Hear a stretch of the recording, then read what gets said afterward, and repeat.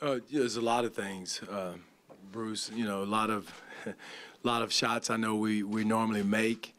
Some mistakes that we made as far as some, the way we want to cover certain situations, things that are very correctable. Again, in a one-point game, you can pick out a million things that you wish you could have done differently and could have done, to get one bucket, one basket, or one stop.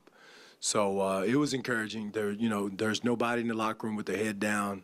There's nobody, giving into the Toronto versus Cleveland thing. They're a good team, but we're a good team also. So we're going to approach Thursday with that total approach, 1 through 15.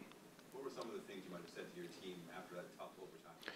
Well, again, we know what we can do better. We know the situations where we made some mistakes. Some things we can do with certain matchups and certain lineups that are out there that were different for us. And so, in an overtime game, Nathan, there's so many things you can point out and do. But I just told him we'll look at it today. We did. Offensively and defensively, saw a lot of things that we can clean up and do better. And again, they're a Cleveland team that you're going to have to give up something, whether it's James posting up or Core, but you can't give up both. And I thought we had some situations where we gave up both, where he got his post-ups, plus he was passing the ball to the weak side. So we got to clean up those situations, how we want to handle the weak side, how we want to handle his post-ups. Coach, after the game of the Washington series, we were talking about guys passing up shots. Fred was sitting here saying that every time if it's the right shot, he's taking it 10 times out of 10. How refreshing is that mindset, whether they go in or not, to be able to very refreshing, because he had, talking to him, he showed him the shot, 2 great looks that he normally, he feels good with, we feel good with. DeMar made the right decision. He had the defense collapse on him, he found him. So, again, it's easy, like I said, in a one-point game to pick out shots and this shot, that shot, this shot. But for the most part, I thought we took the shots we had that the defense gave us in those situations. He had been out before that last possession. They were working on his shoulder. Is part of the reason he's out there in that possession just because he will not hesitate in the Well, just his toughness, his maturity, his IQ, Eric, is unbelievable. He got hit on his shoulder. It's just, I think it scared him more than anything else. It was, hurt a little bit, but we knew that going in, but he was ready to go back in. But his confidence level, our confidence level in him, his teammates' confidence level in him is at an all-time high, and that we'll take those shots every time down because, we feel confident he can make those. Last night, Ron said he felt like he had an off night. How much credit do you give him? Again, I thought all the guys who guarded him, whether it was Pascal, OG, all in those situations did a good job of guarding him. You're not going to stop him. He's one of those guys that you want to try to break his rhythm, try to make him do different things, but I haven't seen anybody yet just to stop him. So we got to do some different things, and whether how we want to guard him, we want to do that. But again, I thought both guys, Pascal and OG, broke his rhythm as much as you possibly can. But what we can't do is lose people on the weak side, lose shooters, and not know where they are. Dwane, do you guys have to fight the instinct to stay at home when Kevin's in the post? It's always that's always a big guy, especially with him at the 5. It is a big instinct, and you're always fighting against that, whether it's JV or Serge or Jakob. And those are some things we can clean up that we were doing to put ourselves in that position to overhelp. And So when he's pushed onto a small and your bigs are left on the perimeter, the bigs want to come back and help out, yeah. You got to stay with who you're with, and there's certain plays that you don't want to help off of, and there are certain situations where we didn't want to switch him onto, and we got caught on that a couple times. Did LeBron look No, all that bull crap. He's not. No, He didn't look tired. Don't let him fool you. You talked about the confidence you guys have. Many of the players here talk about the high degree of confidence. Is it a different feeling from years past? No question. Again, that's why I felt Bruce asked the first question that, I detect the guys are very confident. And there's no dejection or defeated attitude where, there's been times in the past in the playoffs where guys, you can't do this. But I don't detect that at all. I feel like I sense that our guys feel like that there's situations that we can clean up, plays we can make, plays we can take away. Just our completions at the rim, I think our numbers were like 16 for 36 at the rim. And those are numbers that we got to get up. You're not going to go 100%, but you can get those up, those type of plays. And, some of our turnover were live ball. I think we had 7 live ball turnovers where we gave it to them and they off to the races.